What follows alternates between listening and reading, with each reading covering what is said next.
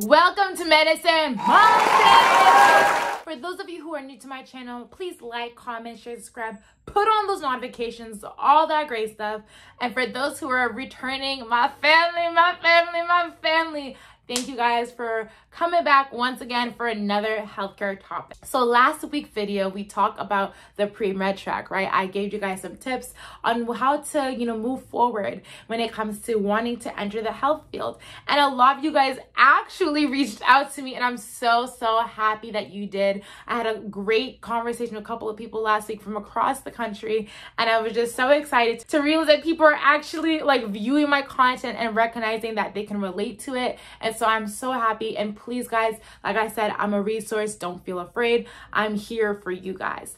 And so this week's topic, we're going to continue on with the whole pre-med track and talk about internships. A lot of you was wondering, what type of internship should I do to stand out? And I'm going to talk about my favorite internship at Weill Cornell Medical College that I did junior year of college. Such an amazing experience. Weill Cornell Medical College is a great medical school in New York City, Upper East Side. And it was just such a great time. But before I get into that, I just wanted to share to you guys a couple of internships if you're in the pre-health field that you should consider doing in your time during college. Okay.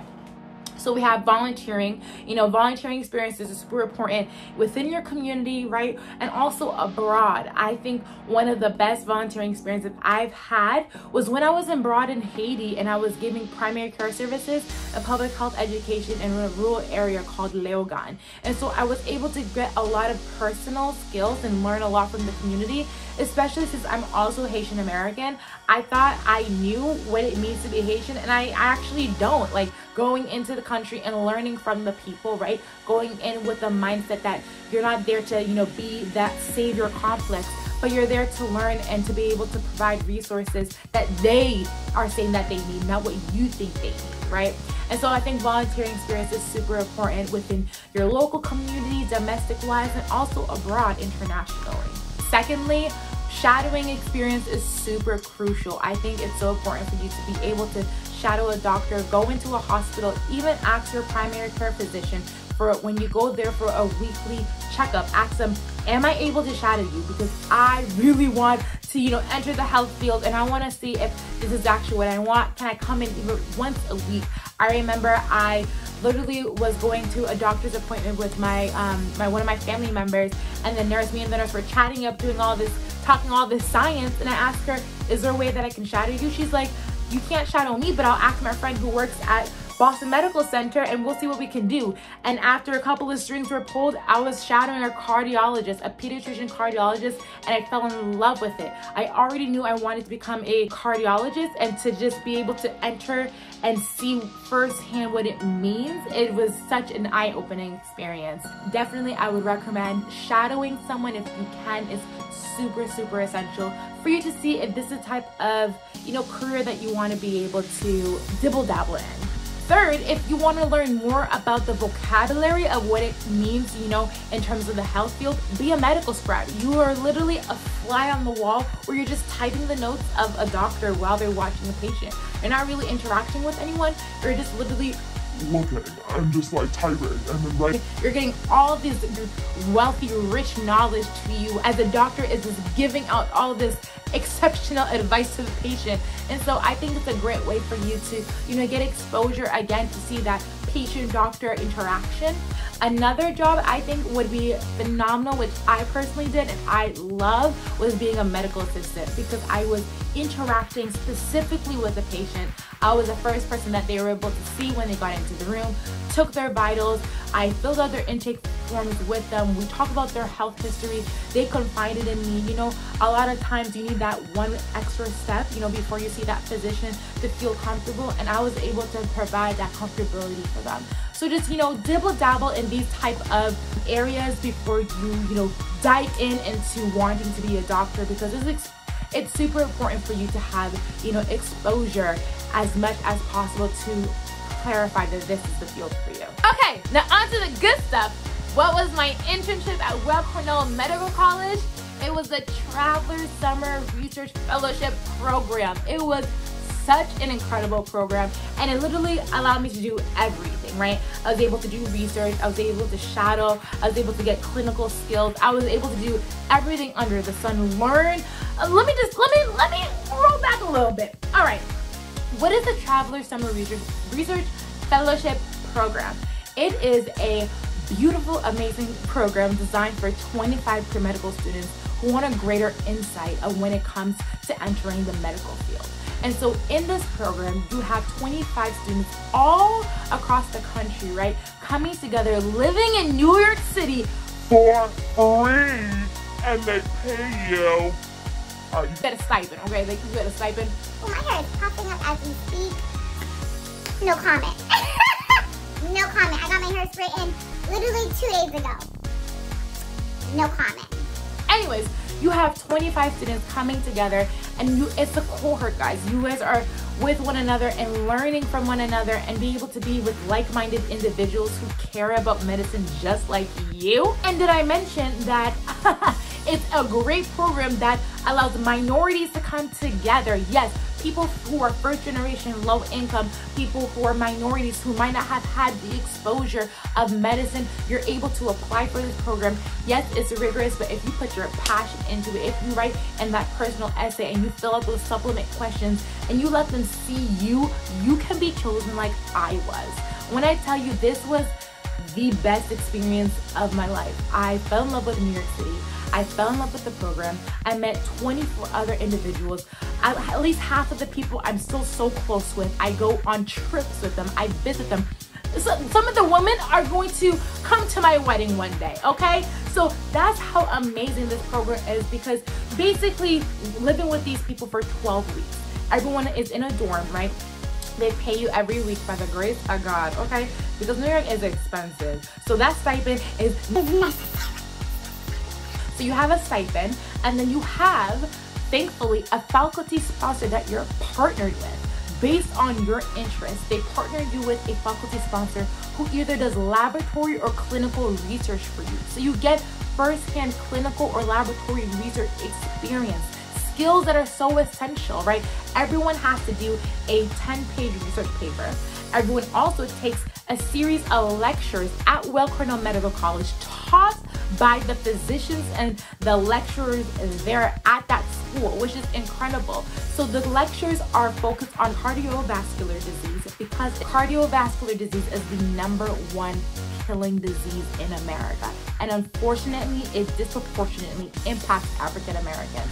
And so this program does a great job of introducing health issues that disproportionately impacts underserved communities that are predominantly people of color. Not only do you have a series of lectures that are part of the cardiovascular disease, but you have other physicians and clinicians that are coming and talking to you about their roles in the hospital, talking about their journey in medicine, and you're really able to see people who look like you in the top highest positions, right, in the hospital. The chief of surgery when it comes to transplants is a Black man.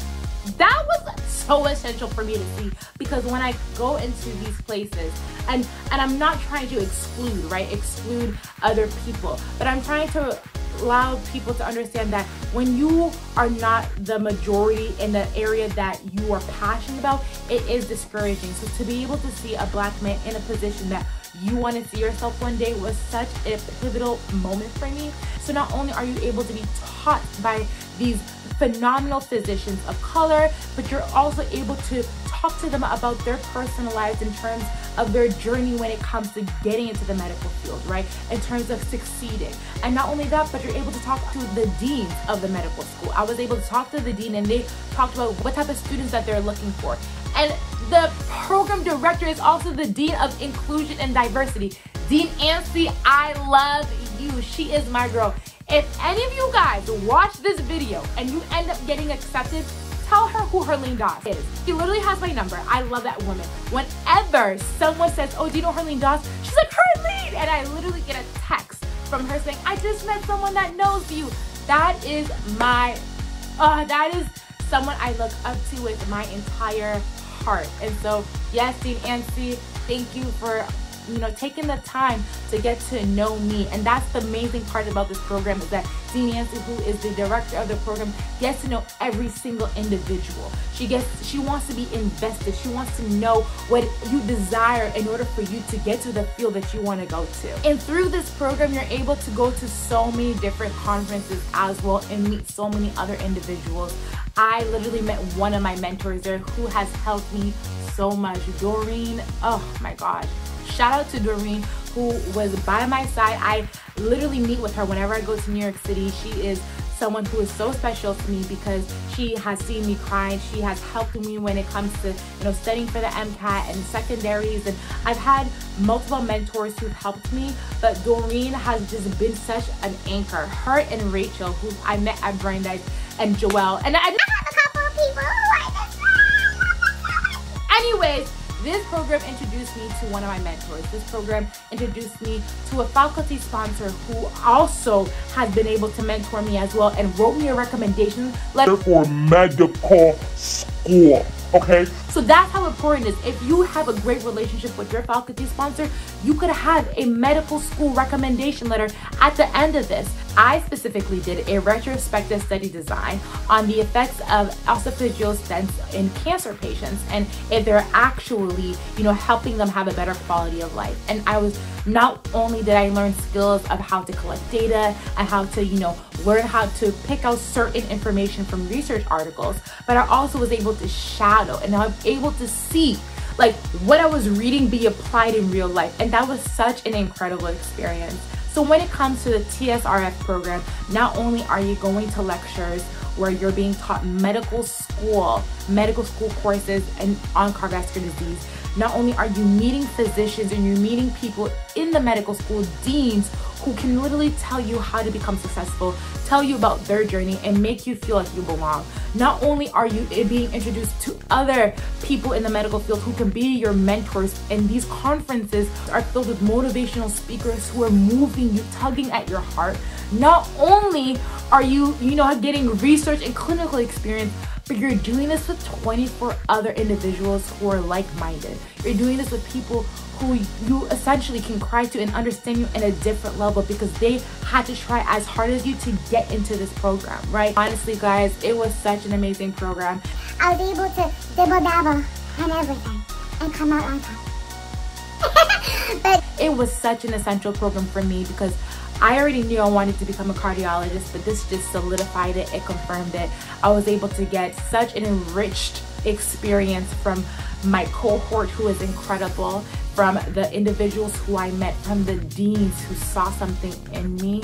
It's important for you to be a part of a program that sees something in you and you take something away from it. And even if you probably don't like the research that you're doing, if you end up doing a different type of program, just make sure you're learning something from that faculty sponsor. You're learning something from that mentor. You're learning something from that director of the program because, it's essential that you take any good that you can from any experience because it will make you a better person and help you evolve to get to where you need to go to. So I hope this video was informative. I will drop the link of where you can find the application of the Weill Cornell Medical College. But all I just want to say is that internships are essential because, like I said, it helps you solidify where you want to be in life in terms of the medical field or any field, right?